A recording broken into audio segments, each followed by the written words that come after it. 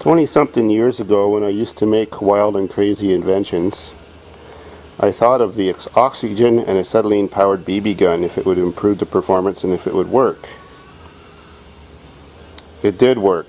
It worked really, really well.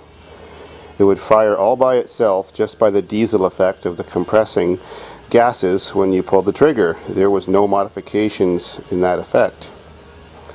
So then I got these two Army surplus high pressure aircraft oxygen bottles that were manufactured in 1953.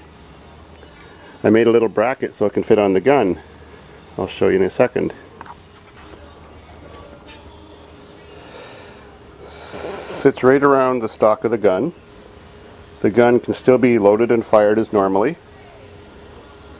Unfortunately, there used to be two toggle switches on here that were air toggle switches and a couple little yellow hoses and a little hole drilled in the compression chamber right there. The two tubes hooked onto it.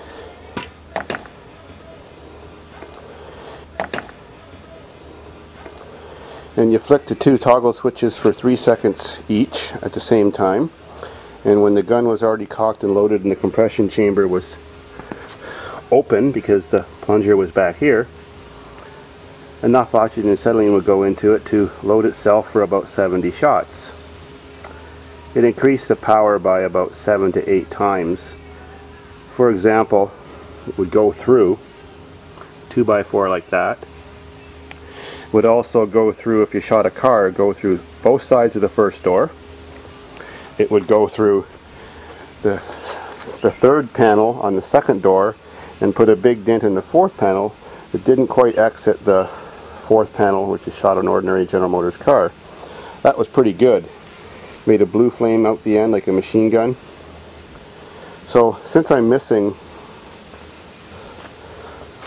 all of my little attachments to make it self-loading or self-charging, whichever you want to say, I can still do it manually by putting the torch in the hole after I cock it. So I've already taken a couple test shots, just normal functioning mode, just to see the depth the BB penetrates. Well, that BB's level. That BB went just below level, and that one's around level too, so it's not a very great gun. So let's charge it up and see what happens. To do this, you need a slightly oxidizing neutral flame. See how it's hissing a little bit? Then you put it out against your shoe so it doesn't change the mixture, but the gas is still flowing. Okay. Now I've slightly modified the gun 2 inches back from the end where the BB sits. I drilled a 1/8 hole into the firing chamber. So long as the hole is drilled not too far ahead. If you have a problem shooting BBs out of your pellet gun from blowing out the barrel, I recommend you put a blob of grease around the click stop.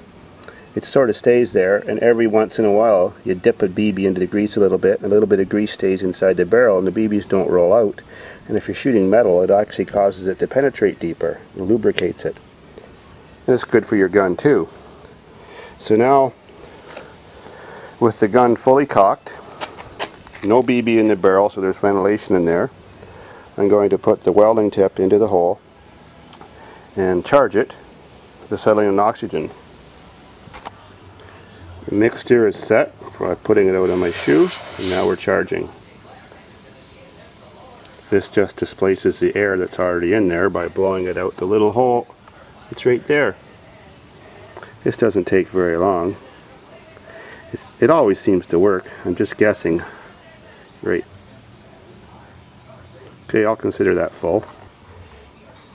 Now I put my BB, and the grease prevents it from falling out. Now click it shut. Here we go.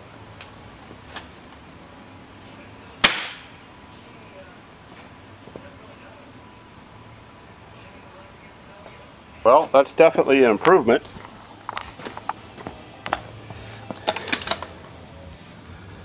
This is the one that I just shot, and the BB's somewhere way in there. And previous ones just kind of level. This is a really wimpy gun. It's worn out. My original. Here we go for another try. That one worked excellent. I just adjusted the mixture a little bit.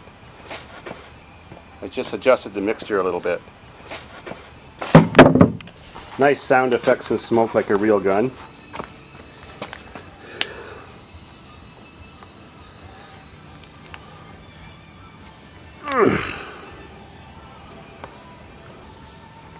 So let's do a depth test now. The first shot with gas, 1/2 inch. The shot without gas, level. The last shot I just did, ooh, that's good. That's the whole length of the 2x4. I bet the BB's somewhere in my garage wall now. So remember, kiddies, don't try this at home. It's just too easy to make a killer weapon out of your innocuous backyard BB gun just by drilling a little hole in it. That's the only modification I used. And it hasn't lost any power at all when I use it as a normal BB gun. And if you can find some Army surplus tanks or something, you can make little brass adapters so that you can charge it off your bigger tanks like I did and have a portable self-loading acetylene oxygen powered BB gun. Cool.